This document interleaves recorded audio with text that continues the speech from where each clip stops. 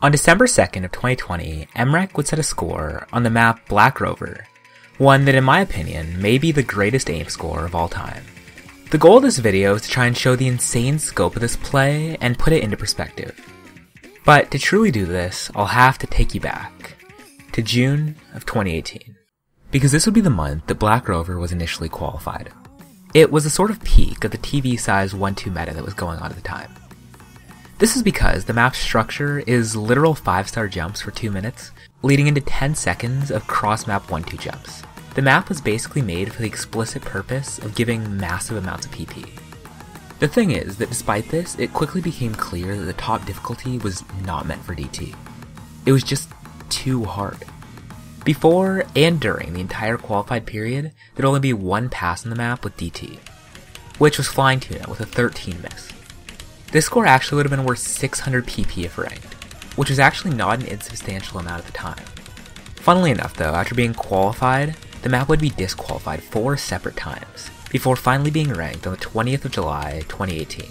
The thing about this map was that even the other difficulties were generally too difficult, with the expert difficulty, which is basically just extreme but spacing nerfed, getting 5 missed at best, weeks after the map had been ranked.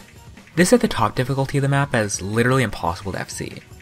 But there was one guy who got weirdly close, which was Akanyai, with a 9 miss on the jumps at the end. To say this is a lucky run for him would be probably an understatement. And you could see that even this run was much more of a pass attempt than an FC. I think one of the comments on this play sums up pretty well what people thought of the map, with the statement that 4 to 5 misses would be the lowest possible that anyone could get on the map. Over time though, things would start to change. This power creep is most apparent on the lower extra difficulty, because it was really the only one that was possible at the time. This is because this one went from a 5 miss being the best, to 4 or 5 players all 1 missing it. The thing is that even on this difficulty there were no FCs until July of 2019, over a year after the map was ranked. But this was where things would begin to change, with Whitecap finally ushering in a new era of jump aim.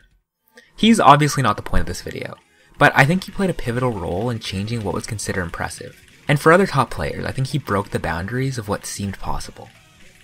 I say this because only 3 months after the first DTFC on the extra difficulty, Whitecat would get a 3-mod FC on it.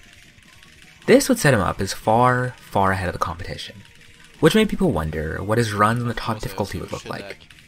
And they were expectedly pretty impressive, with 2 5-miss runs on the map in late 2019, before finally, on January 2020, he would get an absurd 2-miss run on the map, and Badu would also do the same.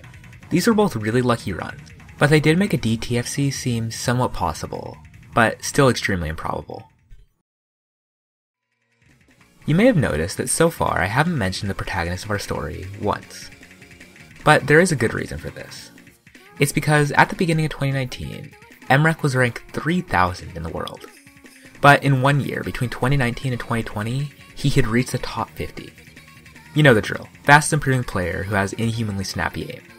I would still say though that at the beginning of 2020 his aim was still pretty far inferior to Whitecat's. But unlike most players who shoot up to this level so quickly, Mrekk never started slowing down. This is why by June he'd reached the top 15, and was clearly getting very close to having some of the best aim in the game. This was why that month he'd become the second person to FC the extra difficulty of Black Rover with 3-mod, even beating Whitecat's accuracy on the map. This would show how close he was finally getting to being the best, but he still wasn't quite there yet, which is why the next few months would be so pivotal, since they gave him the chance to become likely the best aim player in the entire game. You could see this progression pretty easily through his 10-star FC, which is just an unreal score, with 320 BPM jumps that are legitimately cross-map for 2 minutes. I also think this highlights just how strong he was getting at high BPM, which was needed for the 310 BPM Black Clover. This aspect of his playstyle also actually set him apart from Whitecat, since when Whitecat tried this map, he had a lot of trouble. This is not necessarily only because of a skill difference, since first this was obviously one of the luckiest runs Mrekk has ever had on the map, judging by his reaction. Oh my god! That's my first 10-star! What? Dude!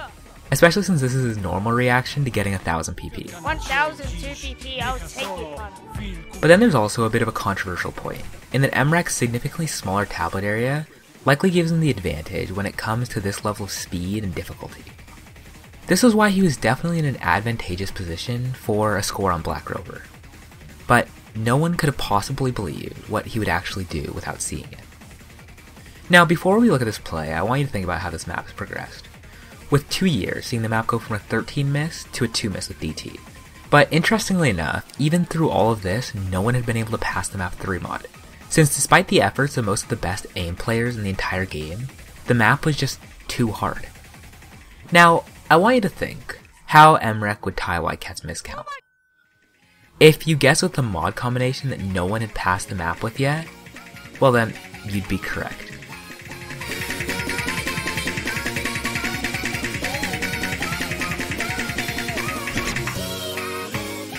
Yeah, Mrekk decided not only to pass Black Rover's 7-star difficulty with 3 mod, but instead 1 miss the entire ending, which was the least misses anyone had ever gotten on that part with DT.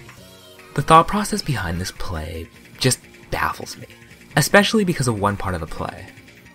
Since obviously the question comes up of how much this play is worth, and I have to come with the extremely disappointing answer of only a tiny bit more than Flying Tuna's pass from 2018. Because of a miss that he got in the middle of the map.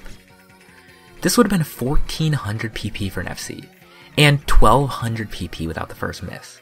This is why I think this play is not only insane, but important. First because it represents the terrible hypocrisy of combo-based PP, but don't get me into that. But mainly I think it's important because in my opinion, this is the sort of Moe Kai of aim.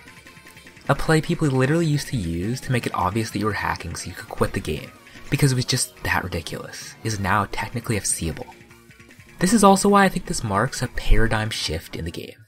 Since although it could definitely be argued against, I think this constitutes an entirely different level of aim than has ever been seen before in Osu. Especially since this isn't the only play of this type. Mrekk's done things like a noise 3 miss, which is an unhinged score, beating the best play by 400 combo, and the next best miscount by 7. And then there's his first of the year 3 mod play, along with so many others that I don't have time to mention. This is why Mrekk fascinates me so much, since through his plays he's shown an unparalleled ability to both play and improve. And I think this play especially shows how he's teetering on the edge of becoming a force like none other the game has ever seen. Which is why I think this score is pretty cool.